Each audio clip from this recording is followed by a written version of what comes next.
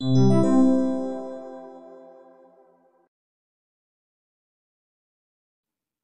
friends, after watching this video, you're going to be surprised to know that most of the time derivative control action is not required at all to use in PID controller.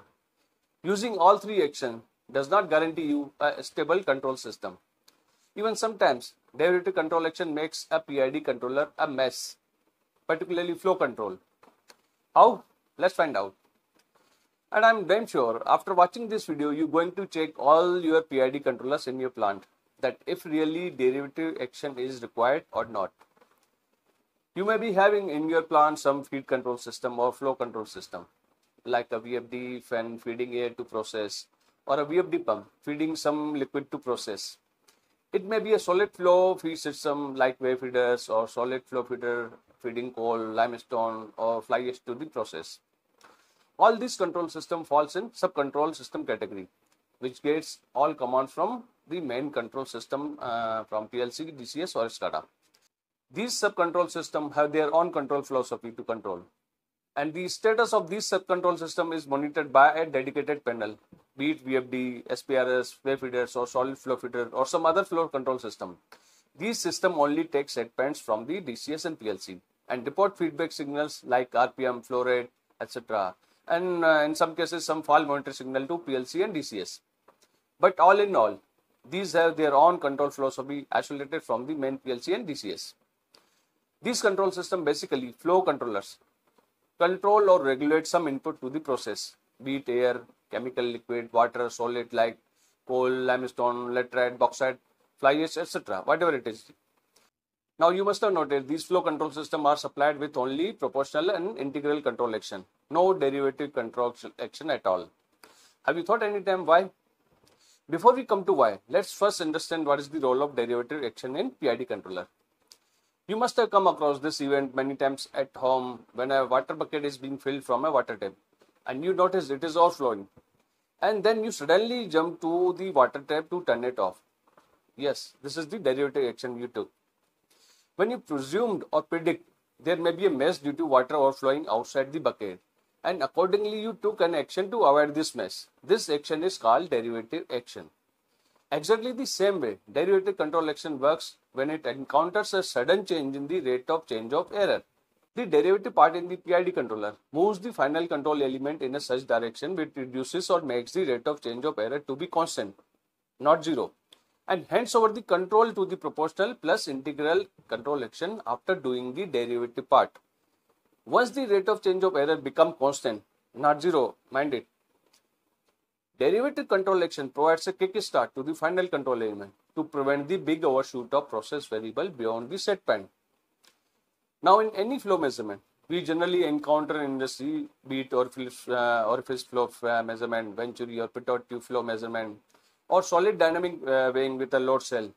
The signals from this sensor contain some high frequency noise superimposed over it. As we learned from the water bucket example, the derivative mode activates only when the rate of change of error keeps changing. Now the derivative action treats these noise in this process variable as continuously changing errors. So derivative action keeps manipulating controller output and makes the system unstable and oscillate around the set point, which I don't require, as these are noises, not actual process variable fluctuation or reflection. Yes, a laminar flow in liquid can have a zero noise, but in practice, it is not possible to have laminar flows in all kinds of liquids and solids. Of course, you can filter out these noises from the process variable with a low pass filter and damp it out the process variable. So you can use derivative action, but as long as you filter time constant is shorter than 1/5 of your derivative action. Here on the screen, you can see the behavior of a control loop with noisy process variable with and without derivative control action. Now you can imagine the effect of controller output on the final control element, that is control valve, with so much fluctuation. Here final control element is mostly a fan with VFD or a motorized control valve in the pipeline or some rotary dosing valve in solid flow control. It will dance like anything and the amount of wear and tear you can only imagine. VFD fan or pump may immediately trip with DC voltage fault or something because a VFD cannot respond to these faster changing set points. The connected motor cannot attain the set point quickly in a second or less. This is only why a flow or feed control system is not equipped with derivative control action. In fact, the majority of control loops in industry we usually encounter use only proportional plus integral control action. Proportional gives the control loop an immediate response as per the size of an error, and the integral mode eliminates the error offset after a load change in the process. However, this P plus I combination may take some time to be stable after process disturbance, but it behaves smoothly and ensures lower wear tear on the final control element. That is why derivative control action is only used for the slow responding process, where process value does not contain high frequency noise, and when the signal is well damped. And it is the flow signal which contains noises over it and creates problem. Temperature control loops normally have smooth measurement and long time constant. The process variable of temperature loop tends to be move in same direction for a longer time after any change, so its slopes can be used for predicting future errors. Therefore, temperature loops are ideal candidates for using derivative control action. Likewise, level measurement can be noisy for boiling liquids. However, if level measurement is smooth, then derivative control action can be used with low pass filter or with damping on the signal. Pressure control loops for liquids behave very much like flow loops, so derivative action is not recommended here. Gas pressure control loop behave more like temperature loops, making them good candidates for using derivative control action. Actually, derivative control action makes the control loop a bit complex, but it does have its benefits only in special cases. If a control loop does not absolutely need derivative control action, don't use it. If only you have smooth process variable, then go for a derivative action.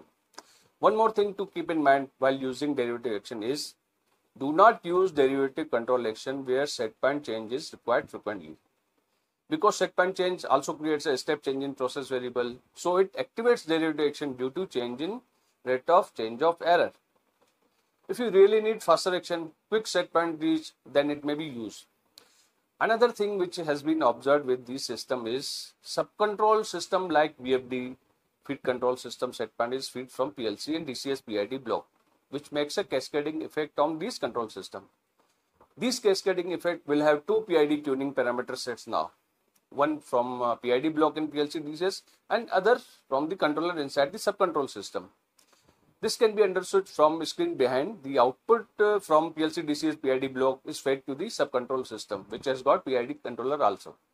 Now this cascading effect of PID and PI controller inside VFD or control system. This arrangement makes the system worse, cyclic and unstable. So therefore, it is highly recommended not to connect these VFDs or subcontrol system with PID software block. Only set point is sufficient from PLC DCS and feedback parameter may be displayed on operator console. So take care of this note while configuring logic for a subcontrol system and ensure at your plant that any subcontrol system like VFD, SPRS, wave feeder, solar flow feeder or whatever which already have inbuilt PI controller inside does not get set point from PLC DCS PID controller. Yes, there may be cascading of another control parameter which is finally being controlled or regulated by subcontrol system. In that case, it is okay to have cascaded PID controllers. Friends, I think sure this video going to help you make control loop stable at your plant. If you have any further query regarding PID tuning, you can post in comment section. Sure, we will discuss and learn more. Thank you. Goodbye. Keep watching. Keep sharing this channel. Bye-bye.